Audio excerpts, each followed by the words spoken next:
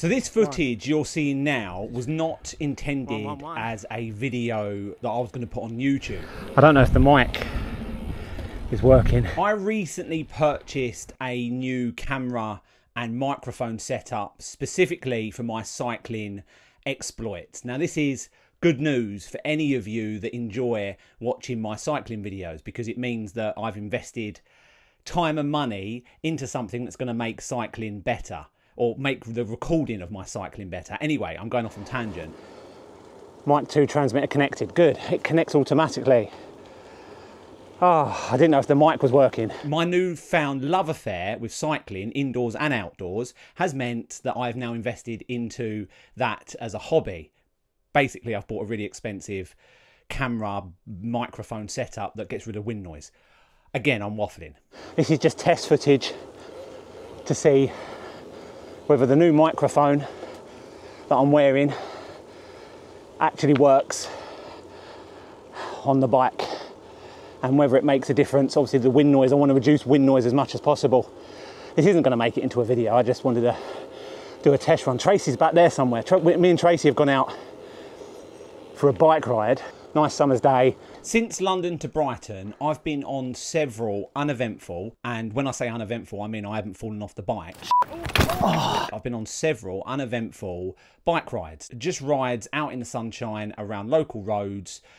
And yesterday's ride was no different, except that it was just a tester for the microphone and camera, just to make sure they work well when I'm out on the bike.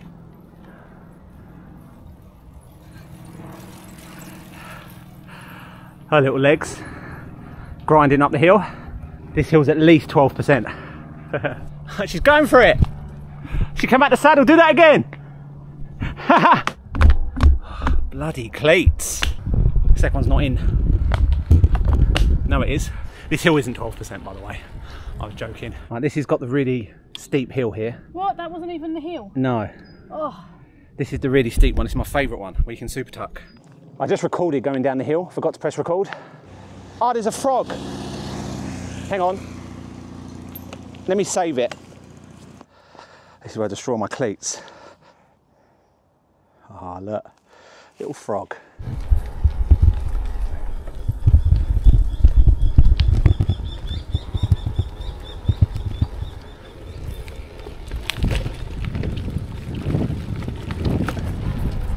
Bye.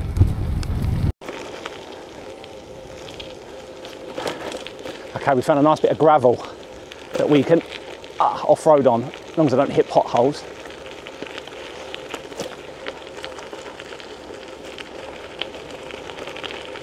There she goes.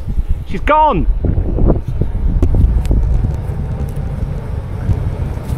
Oh my goodness.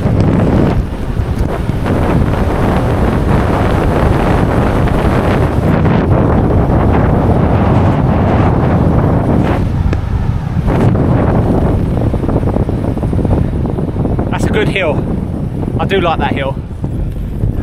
You should put it in the higher gear, in the high big ring. Higher or lower?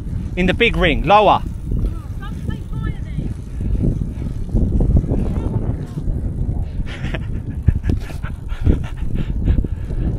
Look at this, guys. Height of summer, about 25 degrees, Sunday afternoon.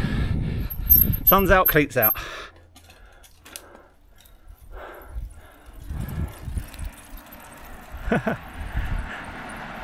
However, something happened on this ride that I thought I'd make into a short first impressions video. So here it is. Right, we're just coming to the end of the gravel path. We've just turned around, coming back. Stop. What? Your tyre's going flat. Oh. Stop. You must have a puncture. Hang on, good news and bad news. Bad news first. I have my first puncture. Good news is I've brought something that I can use to inflate it, hopefully anyway, fingers crossed. So there's a bit of green here. I'm gonna move over and try and repair it. Fingers crossed. It's the first time I've ever, I'm sounding excited. I'm sounding more excited than I should be for a flat. I'm pretty sure this is a novel feeling for most cyclists, I know. I'm feeling excited because I've never changed a tyre before, and I was gonna do it practice in the comfort of my own garage. I'm out on the trails with Tracy. Luckily we're not on the gravel trails. There's a there's a green here, so I'm going to pull over here, change the tyre, because I've bought something to help with it. And I've been carrying it around for the last few weeks, hoping at some point I'll get a puncture. So I'm going to do that now. Very recently, I was sent the brand new actually, let me get it. Very recently, I was sent the brand new Cyc Plus AS2 Pro Max electric bicycle tyre inflator. Here's the box. This I was sent recently. This is the actual thing. Very, very small. I will say it's actually a really good size. So this is an electric bicycle tyre inflator, specifically made to inflate bike tyres. I don't know which one's the wheel. I think it's this one. Yeah, it's this one. Yeah, just put it down. Right, I'm going to take the inner tube out. I don't think you need that when it's flat, do you? Yeah. I've never done it before. I do, yeah. I think this is a bit thick, this one. The men on the Tour de France did this in seconds. What, changed an inner tube? Yeah. I don't think they did. There we go. Done. All right.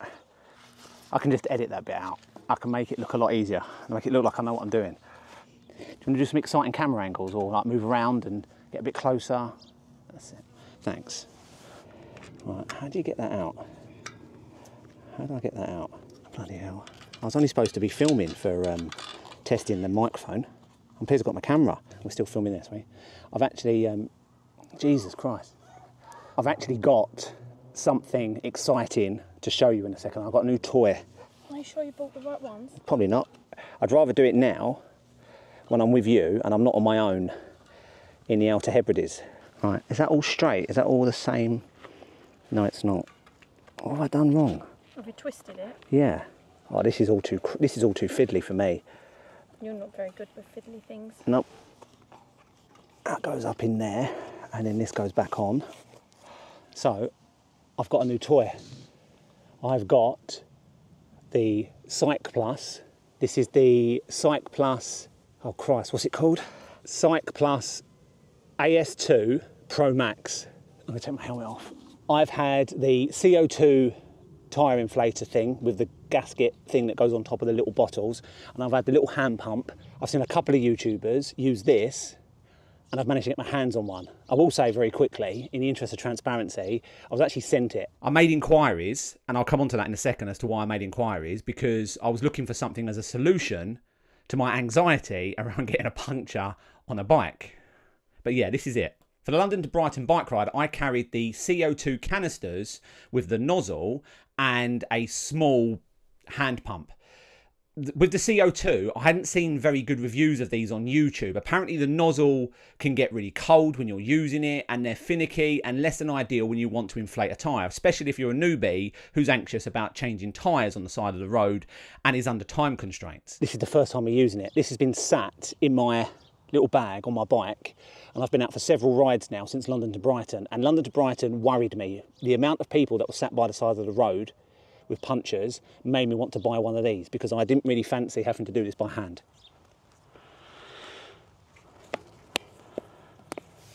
There we go. Done? Yeah. Now you just got to inflate it. Now I've just got to inflate it. Right, you're going to film this? This is the good bit. So this needs to go up between, it says PSI 45 to 70. So look, film this. So if I turn this on, okay, so I need to turn that down. So I'm going to put this to, if it says 45, I'll put it at 65. I don't think you can see the numbers.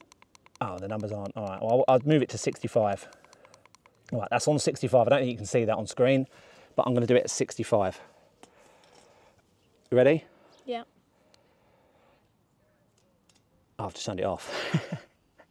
Hang on, try that again. How quick is this? Right.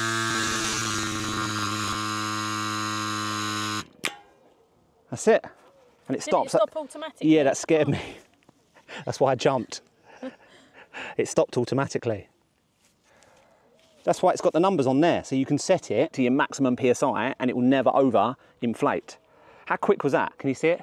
No, I don't think so. Oh, well, it's got 2 out of 3 bars left. So this advertises at, I think, 7 inflations. But is that inflations from flat or just the... From flat, I think. So I've got either the less than ideal CO2 nonsense I've got to deal with or the laborious hand pump. These were the two options. I inquired about this, the electric hand pump. So I was looking for something that just made my life easier, something I could carry around, and electric pumps made sense. Now, I've been carrying this pump around with me for what feels like an eternity. It's only been a couple of weeks on a few bike rides. And yesterday, on yesterday's bike ride with Tracy, I finally got a puncture. And I was far too excited to have a puncture, as I now got to use my electric pump. Under a minute from completely flat to full PSI. This was actually a good video. I'm pleased to have my camera with me. It's actually worked out well. My new mic. I'm not doing a review on the mic because, yeah, I don't know anything about microphones. Not like I know anything about bikes, but at least I'm out cycling. Right, I'm going home because I'm hungry. For the record, this video isn't sponsored and I'm not being paid to make this video. However, when I inquired about the pump, when I inquired to buy it, they did send it to me for free. I assume my channel has now reached a point where I get stuff for free. I'm also not a cycling expert, so this video is not how to use the pump. There's far better videos for that if you need to know how to use it. I mean, it's literally plug and go. It's simply a first impressions from a newbie cyclist perspective. That's what this video is. The best feature was, I've already mentioned this, the best feature was how quickly it inflated the tyre. The fact that I was able to use this without issue, means that it's idiot proof. Now, I never know how much to inflate the tyre by. I always, and I mean always, get the PSI levels wrong. I know it's written on the side of the tyre, and I do try and follow that, but there's no way of measuring it with a CO2, and there's certainly no way of measuring it with a hand pump. The fact that this pump has a feature that not only measures the PSI of the tyre, but it displays it on the display output, but it also cuts the pressure off when it's reached the limit that you set it to. You can set the limit yourself. It takes the stress out of replacing a tyre by the side of the road, which was something I wasn't looking forward to doing. And it's one of the reasons I'm making this video. I don't normally make videos, review videos about products. I don't sell products. That's not the point of my channel. My point of my channel was to document my journey. But considering they sent me this, I thought I'd make a video because it is actually something I'm going to use now. I'm going to keep this on my bike and I'm going to dispense. I'm going to keep the hand pump just in case because it is electric. So I felt this pump also fitted into the description of really, really good for newbie cyclists. So that's it for this video. Hopefully I'll see you in Friday's main feature video, Friday at 4 o'clock UK time. It's going to be a really good video. It's going to be Zwift related. So yeah, if you enjoy those videos, you're going to love this week's video. See you then.